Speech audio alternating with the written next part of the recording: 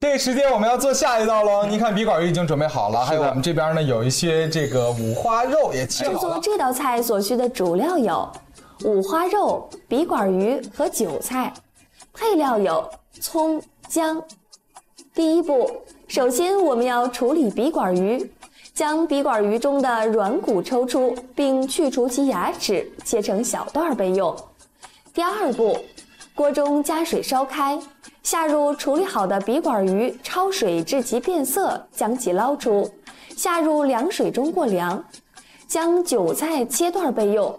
特别提醒您的是，焯制笔管鱼时，切记不能焯烫过久，否则会导致咬不动。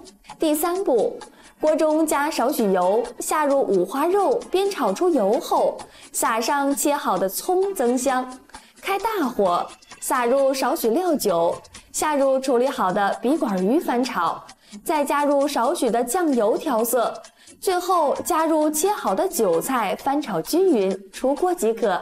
这道家常的地道海鲜菜五花肉炒笔管鱼就做好了，您学会了吗？